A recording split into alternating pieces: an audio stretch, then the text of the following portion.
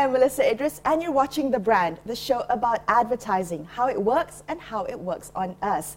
Now, today, joining me on the show, I have Prashant and Ho Paik San from Isentia, the media monitoring media intelligence company.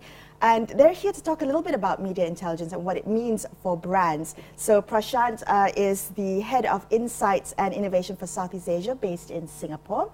And Ho Paik San is the senior insights manager here in Malaysia. Thank you both for joining me on the show today. Thank you for having us. Okay, so I really want to start, guys, with a look at the concept of media intelligence and how it works. Now, to my understanding is media intelligence is using data science and technology to analyze publicly available data, both social and editorial content, to see what people are saying about a specific brand, both journalists and consumers. Is that about right in a nutshell? It's pretty much on point. Okay. I guess media intelligence is all about keeping a tap on what's coming up from a consumer side and from journalist side or opinion leaders side, and then keeping a tap on this pulse to be in the know about what's happening in your industry, and also what are your consumers saying about your brand.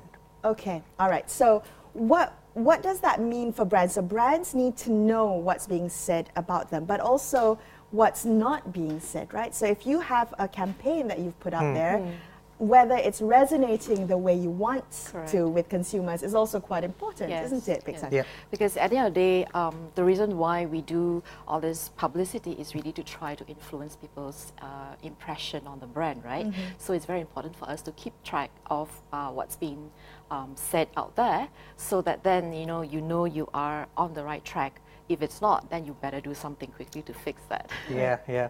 And it's interesting because you have the vocal minority, people who are talking on social media. A vocal minority, that's true for everything, isn't it, sometimes? Yes.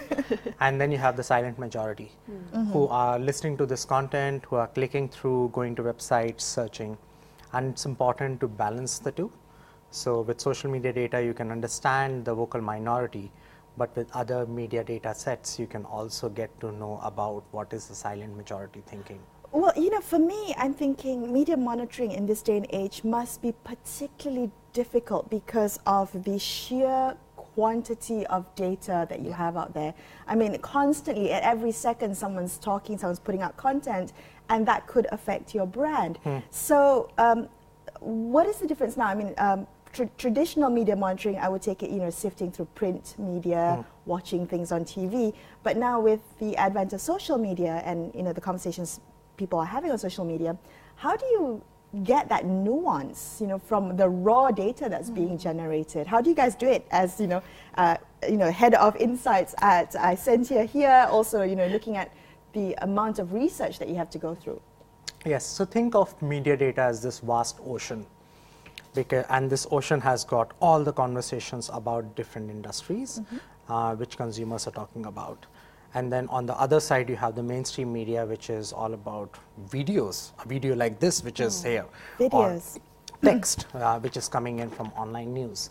So in this ocean of text, video, and audio data, it's all about using the right lens to dive into the ocean. Now, what is this lens? The lens is of industry.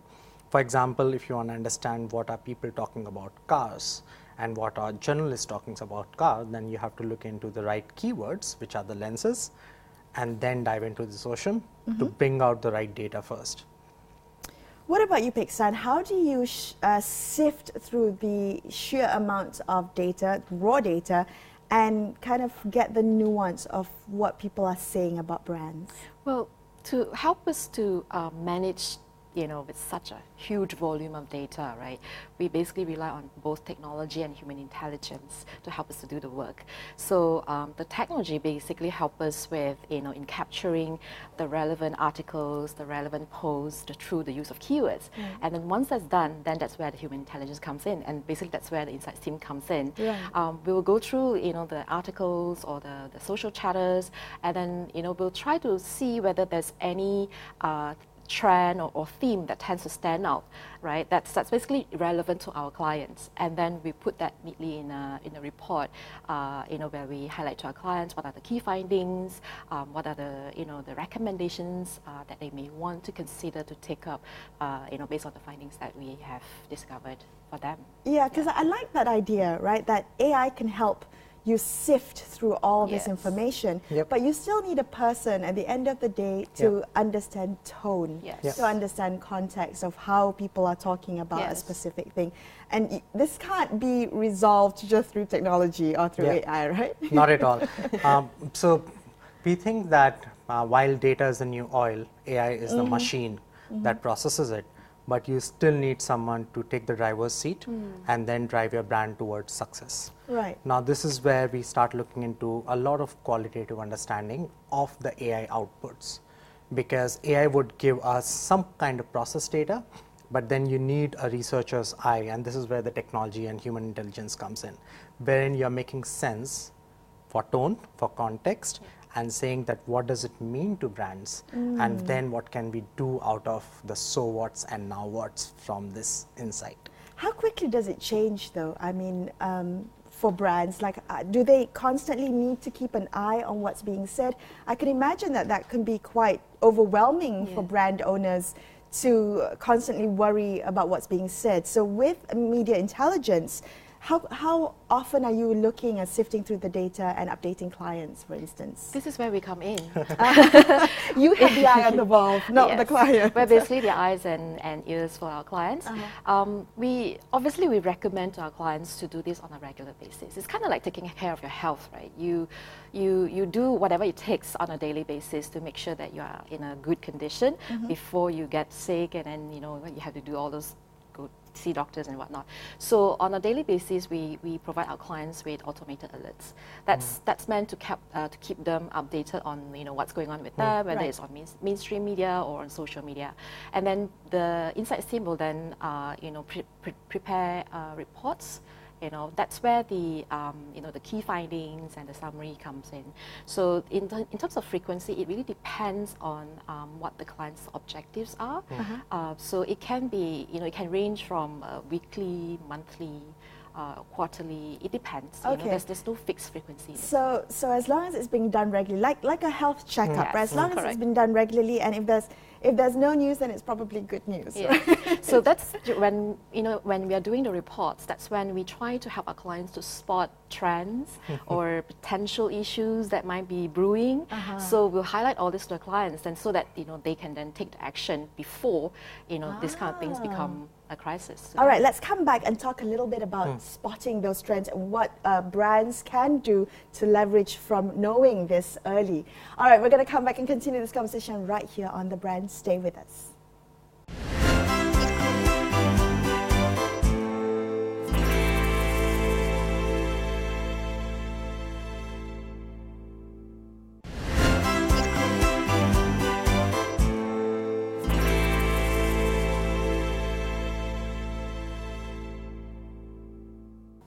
Thanks for staying with us on The Brand. I'm Melisa Idris. I've got the good folks from Isentia here with me, Prashant and Ho Paik San. Now, we were just talking about the use of AI to spot trends. So talk to me a little bit about why that's important for brands to pay attention to trends that are emerging within the industry. Trends are quite interesting because there are trends that are always on. For example, bottle cap challenge is on. Ice bucket challenge, blue dress, gold dress, crispy rendang. So people are always talking about the new hashtags. But these are the ones that are more of the bigger trends, and a lot of brands are having their angle to it. What we say is that this is trend jacking. That whenever there's a bottle cap challenge happening, a lot of brands go after it. Right. But only few brands are able to really resonate with the consumer as they do their campaigns. How many campaigns do we remember around crispy rendang? It was about 50 odd. That's true. But only 1 or 2 would stick with consumers' mind. Okay. What we believe in is don't do trend jacking just because a brand has to. We say that go for trend spotting. Now the difference is trend spotting are under the hood trends Not your crispy rendang, not your blue dress, gold dress, but under the hood conversations that consumers are talking about in the industry. Now this can be, I'll give you an example. Let's say if we are talking about real estate, and in Singapore we found out that a lot of people are talking about one-bedroom condominiums. Now this is a very interesting trend in Singapore because it's not your usual 2 to 3 bedder HDBs, but these are more around a very specific kind of demand that consumers are discussing because you have young families and people want to move on to one-bedroom condominiums and see a resale value of it. Now they are not sure about this property, so they go online and they discuss with people who are more pros in property. So these are under the hood trends that are happening. Now if you are a real estate company or if you are a bank into real estate, then it'll be about looking at these conversations and then creating your campaign around it. Wow. Now what it does is, instead of trend jacking wherein there's a lot of noise, a brand would be one of the first few brands to actually talk about an upcoming trend. So you have, I guess, the advantage of the first mover advantage. Yes. You're kind of starting that conversation on your own terms. That's quite interesting because for me it seems like trend jacking is very short term, right? And trend spotting is something that you can do to actually leverage your business. There's an opportunity to be had. There's continuity to it. Correct. Yeah, that's quite interesting. But the question is, I guess, with Isentia, how do you identify these under the hood conversations? Because it could be that you have people talking about one-bedroom condominiums, but there's also people talking about two-bedroom condominiums or studio apartments, for instance. How do you, I guess, filter the noise? Yes, and good question, Melisa. So this is all about data science, and this is all about cleaning up of the data because it has a lot of noise. So what we do is we first of all take the data based on the lenses on the industry, and then we run modeling on it. And this data science modeling really helps us pick up what's really trending versus what is noise. After this, so what you would see is a bunch of buzzwords that are trending, but they don't have a meaning behind it unless you actually deep dive into conversations that are making those words trend. And this is where qualitative understanding comes in. So it's a good mix of modeling to understand what's coming up, and then qualitative research to see what is behind what's coming up. So while technology can, again, now back to the human element in this, so technology can help identify certain keywords, but really it's the human presence or the human intelligence that will then identify whether there is, I guess, weightage to the conversations that are happening around it. Talk to me also a little bit about how trend spotting can help prevent crises, because you're paying attention to what people are talking about or future trends that are coming up, and that can be beneficial for you to, I guess, navigate obstacles that could be in the way. Paik-san? Well, typically when we are doing all this analysis for our clients, right, our job is really to help them to spot if there's any issues or conversation around a topic that tends to be picking traction.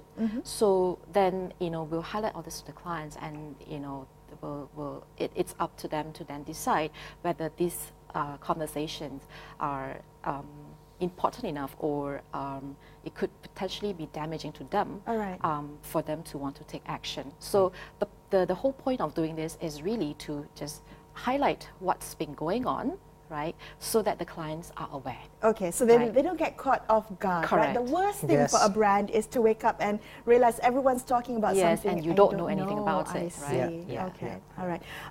One thing, Prashant, that is really interesting to me is something you said a bit earlier, and I've been thinking about this for a while. We're really moving away from text content, right? Most of content now being put out is pictures and videos.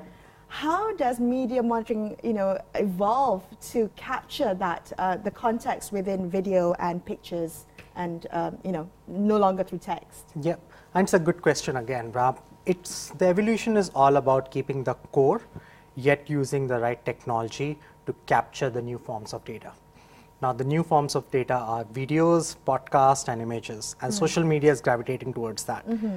And this is where AI helps you, because it's all about how do you capture what is being shown in the video and what is being said in the video, and then pulling all the data in a textual format. text analysis is the core of media intelligence. It's all about interpreting the video data and bringing it back to what the core is, and then doing the typical frameworks or sort of processes in which we would analyze data. So converting text and audio and images into text. Yes. Sorry, audio and video into text. Yes. And that's technology for you, right? That's the future of media monitoring. Yes, because it's going to evolve. It's going to get into, we are seeing stories now, we are seeing a lot of live content. Sure. So technology has to be on its toes to actually look at live feeds, converting those videos into text, and then analysis has to be real time. How would that look like, converting videos into text? What does that even mean for a media monitoring outlet? It opens up a plethora of opportunities, because what we are seeing right now is, what are people expressing themselves with? Text is limited. When someone writes something out, it's limited because you're able to recall certain bits and write them out. But in a video, you can see the power of context. For example, 3 of us are talking here, but we have mugs, we have a phone, which means that AI is not just picking up our conversation, but also our body language, also the objects in the picture. Our surrounding. Wow. And then providing context in terms of what's happening, how are people expressing themselves. So AI is translating an image, for instance, of 3 people talking, not just the words that we're saying, but our body language, what we're wearing, what's happening surrounding, what's on the table, who's writing, who's talking. Yes, and also our emotions. Remarkable. Emotions. So think of it as emojis on steroids. Emojis on steroids, I like that. All right, okay, so that's all happening with the help of technology. Okay, we're going to take a quick break and we're going to come back and take a look at what psychographic means and the segmentation for that, the future of that for brands. Stay with us right here on The Brand.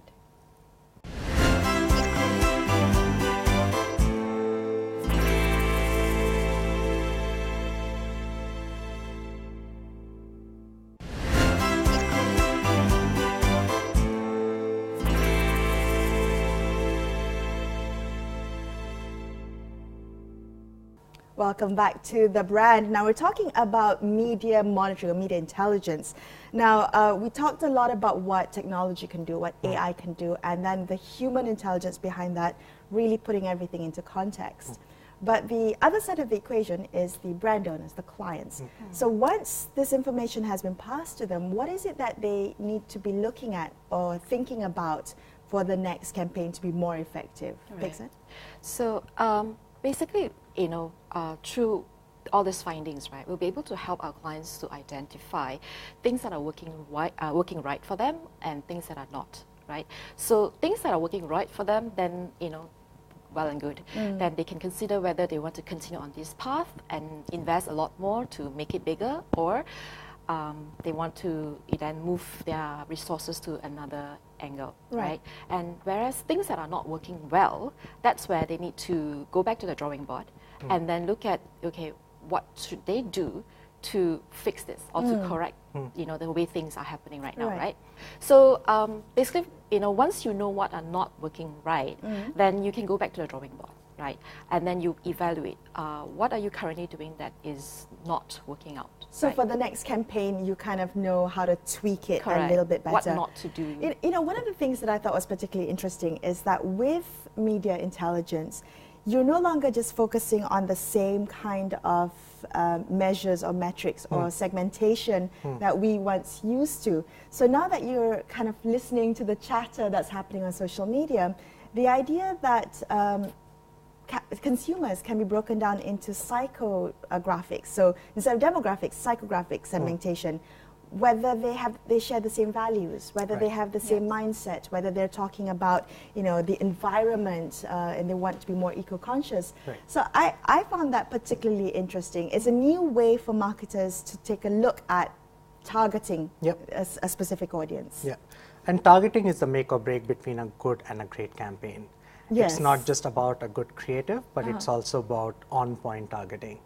Now, targeting is all about not just the demographics of 25 to 35-year-old females who are probably working in higher exec jobs, Right. but it's also about the psychographics, where it's all about that what makes them tick, what are the kind of brands or issues or interests that they have, so that they can stop the feed on the social media and click on it and actually get curious about what the brand is trying to say through the creative.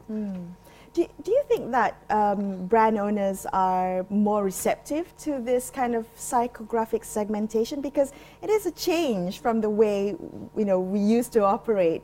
Certain PR values are kind of entrenched, and we're so used to operating on that default setting. But now perhaps it's time to take a look at other segmentation. I think brand owners out there, they'll be very keen with anything that can help them to target more specifically to the people that they want to talk to. Sure. And having the psychographic data will be able to help them to craft their messages a lot more specific to the interest of the group of people that they're trying to target.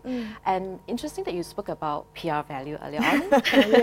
We actually want to establish that PR value actually doesn't do much in terms of measurement. It doesn't tell you anything. It doesn't tell you whether your campaign is working or who's talking about you, where you appear in, and so on. Right. PR value is just really a value that we try to put to justify our effort, and that's about it. So PR value would be things like an article reach, for instance, circulation. So that's the kind of default that we've been following for years now.